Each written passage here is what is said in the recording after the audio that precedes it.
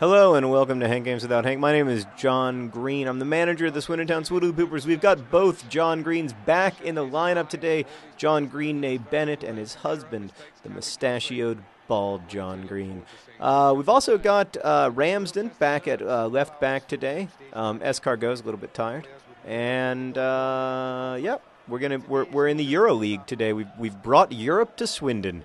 And I've got good news, which is that we are second in our group in the Euro League right now, and the top two in the group get to move forward to the knockout rounds, which is when you make a lot of money. So that would be good for us. But we're already making like $7,500 a week just by playing these games, so that's encouraging. This is a big part of the long-term financial plan for the Swiddly Poopers. What? You're going to call a foul on me in the first minute just because I tried to hug someone by the knees? What? Explain to me what soccer is supposed to be, if not a game of knee hugging. Because that was always my understanding. When I started playing FIFA 11, it was because I thought that I would get some knee hugs. Come on. Oh, wow, he just got smacked. There we go. Get it out wide. Yes. So today I'm going to talk to you. Hold on a second. I got to try to get this cross in. To ball John Green. No. Right. Today I'm going to tell you about pretty much every breakup I've ever had without using names. So that there were many moving comments in the video yesterday. Many people who are like, your advice sucks because I'm still so miserable. I'm sorry. I mean, you know, it's funny how big a role we let romance. Oh, how do you miss the goal? We let romance play in our lives. Because, you know, it's important. And like, now that I'm married and like my romantic life is ostensibly over because every romantic comedy ever made ends with the wedding, and then that's the end of the narrative, as if the next 50 years don't make a difference. But now that I'm married and my romantic life is over, I can tell you that like while that relationship is obviously hugely important to me, and you know, it's the most important relationship in my life, it just seems like everything that came before it was a little bit overwrought, to be perfectly honest with you. So, third grade, I won't tell you her name, dumped me for a different boy. I didn't mind. Didn't hurt me as much as some of the later ones, that's for sure. Fourth grade, really nice girl, dumped me because I was a pathological liar. Totally legitimate reason for dumping. Score. Yes! That's what I like to see. Ball John Green to other John Green. John Green's ball another John Greens. They love each other and they love our team. Great goal. Great goal. And, you know, it's nice to see some goals that are coming together from passing, not just from corner kicks and long crosses into the box. Really nice to see the passing being rewarded a little bit. So I appreciate that, FIFA 11. Thank you. Get it to your... Oh, I just needed another half a second for a great give-and-go goal. Anyway, fifth grade. Her name was Maggie. I still follow her on Twitter, actually. Really nice girl. I can't remember why she broke up with me. Oh, she moved away. Yeah, and so she was like, we got to break up because I'm moving away. And I was like, I'll do it long distance. And she was like, that's unreasonable. We're 11. Did not have a girlfriend in 6th grade, 7th grade, or 8th grade. 9th grade had a girlfriend for a while, but we never actually kissed, which was particularly weird because, like, with her next boyfriend, she went much further. Like, to bases I didn't even know existed at the time. And, but again, nice girl. Facebook friend. She broke up with me because she started dating the guy who she had the like heavily sexualized romantic relationship with. And I was like, why don't you just go back to me, the guy who never even tries to French kiss you? Yeah. So that didn't work out. 10th grade, I had 2 major relationships, both with women who later came out as being gay. One of whom has appeared in a Vlogbrothers video, actually. Oh, off the post! And is a nerd fighter, and a really awesome nerd fighter. Fran, she's the best. And Fran was. I mean, I know that she doesn't like guys, but in some ways that made her a great girlfriend because she was really like understanding and sweet and generous and like just really great.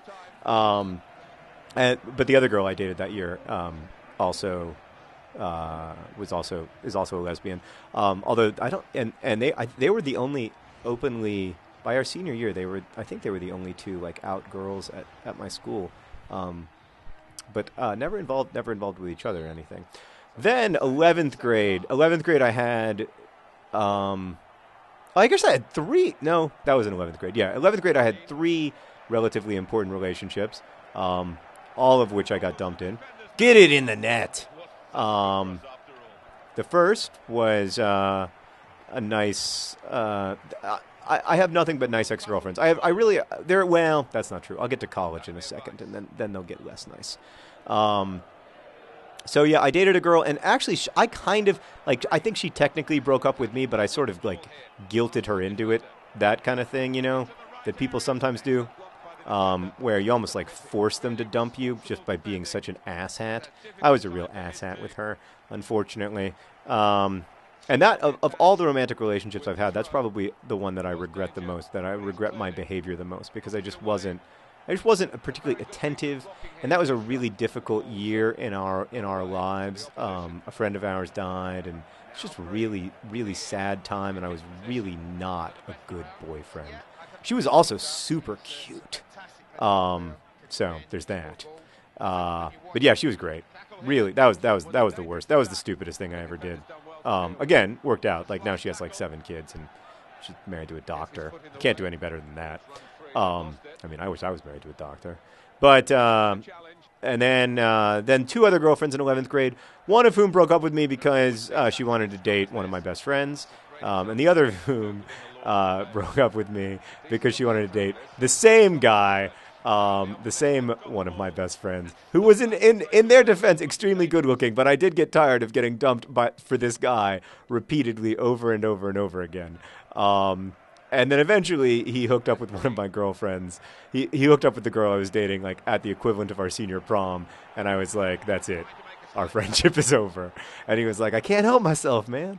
So yeah. Anyway, 12th grade, I really only had one longish term relationship in 12th grade. And you guys... And one time she appeared on a Blog TV show, and she was fantastic. Her name is Jen, and she was really great on Blog TV. She was hilarious. She read a love letter that I'd written her in high school that was just unfathomably awkward. It was so bad. My Ningmaster Tom made a T-shirt out of the thing that I said.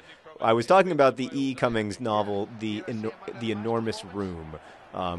And I was saying that all of our lives are enormous rooms, and you must choose what you fill your enormous room with. Context is everything. And I said to Jen in this thank goodness. I said to Jen in this letter, fill your room with Mount Everest. And I hate myself from the past so much. So anyway, yeah, my friend Tom, every time I see him, wears his homemade "Fill Your Room with Mount Everest" shirt.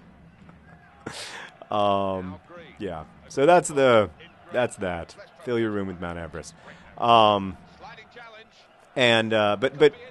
she and I broke up really because I went to college, and we sort of tried to make it work long distance, but then eventually she went to college and she got a boyfriend, and it definitely wasn't going to work.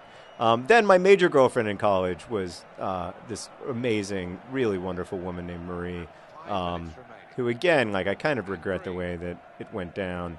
I mean, she broke up with me, so it's her fault, I guess. But I regret it just because, like, I would love to still be friends with her because she's such a cool person. So, smart and really, she had really interesting values, and also, unlike almost everyone I know, worked extremely hard to try to live up to her values, which that's something I really admire about people.